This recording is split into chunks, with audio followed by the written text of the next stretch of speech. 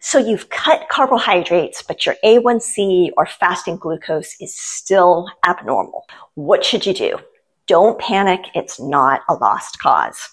I recommend 3 things to take a good hard look at. 1, stress. High levels of chronic stress can increase cortisol and other stress hormones, which will also increase blood sugar.